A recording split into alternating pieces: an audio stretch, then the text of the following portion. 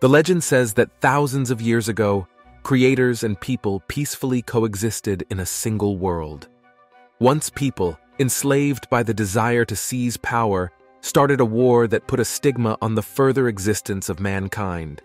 As we know, King Zhou has become special, as he has not only power, but also power, incomparable with other people. Secluded with concubine Daji, Zhou makes love. Servants and guards ask that no one enter the chambers, but one official disobeyed the order and entered the king's bedroom. The nine-tailed fox attacked the insolent and literally tore him apart in order to absorb the flesh and please his ruler. Meanwhile, outside the city, several warriors in a metal wagon head towards the Zhou kingdom and discuss a strategy to free the invisible people and their leader. At some point, the mighty and ancient magician Zhang Zia appears in front of them and tells that once the king of Zhou allowed the black dragon to take possession of his body in order to gain unlimited power. The great elder of the Unseelie tribe is the only one who knows how to defeat a strong enemy, so a group of warriors must free him at all costs. Giving good advice, Zhang flies away on a huge crane. In the city, King Zhou and his concubine hold a festival where people dance, have fun, and enjoy freedom. Daji prepared a special gift for the sovereign, the captive leader of the invisible people, who is able to tell about the past and predict the future. Meanwhile, a group of warriors stealthily sneak into the king's castle and prepare to attack. Ji Fei suggests waiting for the changing of the guard, since at this moment the guards are most vulnerable. Li Zhenzi hears the call of the invisible people and, disobeying the request, hurries to their aid. Faced with several dozen guards, the warriors deal with them without any problems and find an empty cell in which the invisible people are actually hiding. Ji Fei forbids Lei Genzi from using the power of the adepts, but as a member of the Wing Adept tribe, he uses magic to destroy the metal bars of the prison cell and free the invisible people. His powers draw Shen's attention, Gong Bao, since it was this person who once took the life of Li Zhenzi's father and keeps his wings in his room. Realizing that outsiders had invaded the kingdom, Shen Gong Bao and his black leopard go to the prison cells. Zhou tries to find out his future and asks the great elder to show him what awaits him in a few years. In the prediction, the king sees him begging for mercy and then turns to dust, and this causes him to have a fit of anger. Daji decides to punish the prophet and orders his eyes to be torn out, since it is in them that all the power of the head of the invisible people tribe is contained. A group of warriors tries to evacuate the prisoners, but they are surrounded by guards and hundreds of archers. They take the lives of several invisible people, but the children of this people have unique powers that help get rid of the guards. Using their powers, they teleport the group to another safer location. Meanwhile, the magician Zhang arrives at the festival and stops time in order to free the invisible chief and help his tribe's children escape. The warriors make a boat out of shields and go down the water, realizing that Shen Gong Bao and the Black Leopard are chasing them. Ji Fa and Lei Genzi delay to try to stop him, but realize that the forces are unequal and flee for their lives. Realizing that there is no escape from the pursuer, Lei Genzi again uses his strength and destroys the metal wall, creating an impenetrable barrier. Stopping, he tells Ji Fei that in the distant past, his father was killed by an invading army that massacred most of the Wing Adepts. His old man lost the ability to fly, as the enemy tore off his wings and sent him to the next world. Lei Genzi is not going to give up and wants to return to help the magician. At the same time, Zhang communicates with the king and realizes that Daji is not affected by the time stop. The nine-tailed fox attacks him and casts a magic spell that causes the mage to get younger every time he uses his power. The great elder of the invisible people tribe tries to save Zhang and sacrifices one eye by throwing it to Daji. The woman does not stop there and tries to take the life of the prophet. Li Zhenzi and Ji Fa return, helping Zhang escape. A crane also flies here, which saves the Trinity, who managed to take the second eye of the prophet before escaping. The warriors return home, after which King Ji Chang and Zhang use the chief's eye to find a way to defeat King Zhou and the black dragon that lives inside him. The magician learns that this can be done with the help of the Sword of Light, which can only be used by a special person who has become the Golden Dragon. It must be found and used before the three suns converge, otherwise the black dragon will be released, and no one will be able to defeat it.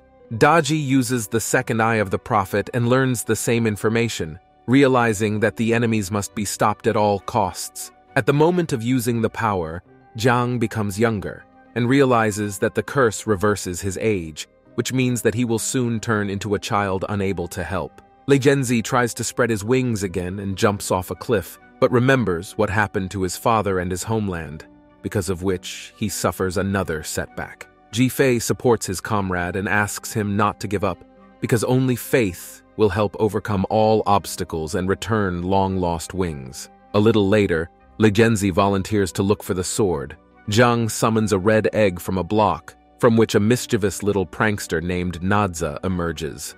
Lei Genzi should also take 3 sacks from the source of life with him, each of which will provide assistance at the most appropriate moment for this. Shen Gongbao constructs and animates a robot named Blue Butterfly to find Lei Genzi and relay information about his activities. Soon, the volunteer goes to the wasteland and does not understand where to go. An omniscient one-eyed blade of grass crawls out of the first bag to help, which gives advice to Lei Genzi and directs her on the right path. A little later, he again notices Nadza, who was in the sand nearby. A conflict ensues between the man and the baby, but is interrupted by the legendary desert centipede. She is chasing a blade of grass, so Lei Genzi and Nadza toss it to each other to get some rest. Realizing that it will not be possible to break away from the persecution, the man takes the life of the centipede. Afterwards, Nadza steals a second magical pouch, inside of which he finds a baby dragon prince. The mischievous kid starts to get arrogant, so the shrimp exhales gas on him, as a result of which Nadza loses consciousness and turns into an adult man. Waking up, he tries to escape, but Lei Genzi persuades him to find the Sword of Light, promising to find the lost fire wheels. Trusting the map, the men leave the immense space and find themselves near a swamp with a cluster of columns. Here they notice a hermit manipulating the sand with the help of magic. Nadza tries to steal a precious thing, which angers the hermit. The trio get into a fight, from which the stranger emerges the loser. It soon becomes clear that this is Erlang Shen, a Chinese god with a third eye. The third bag contains Erlang's faithful dog, which Lei Genzi gives him as a gift.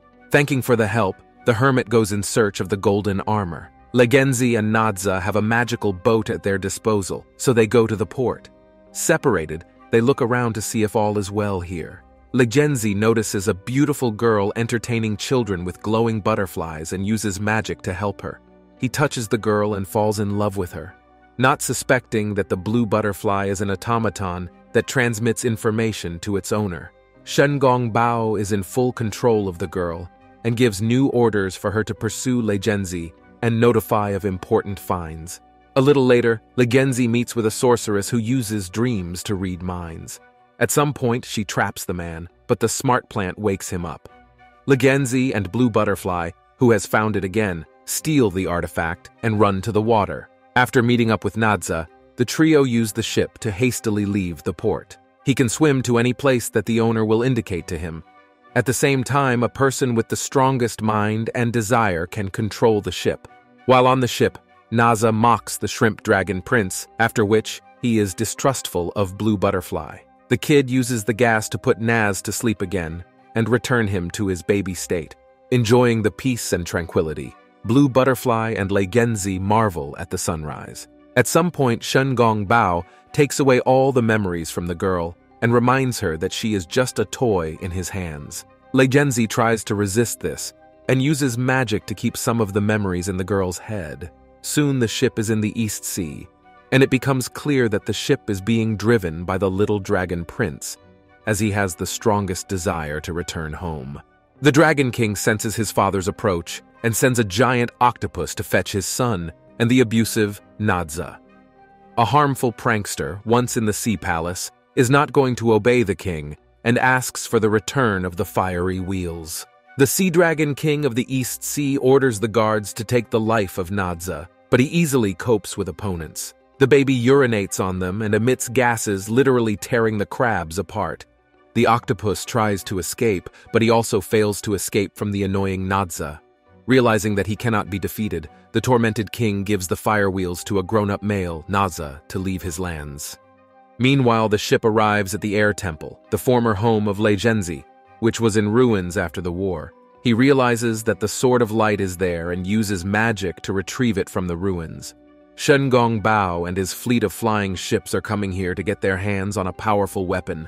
The guards are unable to get through the fast-moving rings, so Shen captures Legenzi. Blue Butterfly is in love with a man and takes the sword in an attempt to trade it for Legenzi's life. Drawing her sword, she destroys the rings, which causes an explosion. Legenzi tries to save the girl and his wings grow again. She is wounded and is about to lose her life, so in the end she asks to show her the sunset. After saying goodbye to Beloved, Legenzi leaves the girl's wooden mannequin on the island and takes the sword with. The three suns begin to converge, and Daji and King Zhou attack Jifa City, surrounding it with a fleet of flying ships. Zhang tries to use magic to stop the enemy, but continues to get younger, gradually turning into a little boy. Legenzi with the Sword of Light, Nadza with fire wheels, and Erlong, who has found the golden armor, rush back to save the kingdom of Ji. In a difficult battle, Father Ji Fa and Shen converge, after which they fall into the abyss. Thanks to the wings, Legenzi saves the leader, and Daji revives the enemy, turning him into a terrible monster. Erlong, Nadza, and Legenzi try to keep the mad Shen at bay, but the forces are unequal, and the three of them struggle to defend the kingdom. Meanwhile, the small and stupid Zhang descends into the dungeon and is captured by the nine-tailed fox. The trinity of warriors deprive Shen of weapons, but wounds the king with a fragment. With his last breath, the father gives the Sword of Light and command of the lands to his son, begging him to go to the source of life. Listening, Jifa hurries there and dives into the water to load his sword. He soon transforms into a golden dragon and destroys the monster Shen with a single swing of his sword. Jifa gathers forces to attack the enemy's kingdom and uses magic to drive the fortress towards the lands of Zhou. Meanwhile, the enemy finally turns into a black dragon and, having captured the baby Zhang, prepares for war. Thanks for watching. We hope you liked and subscribed. See you soon.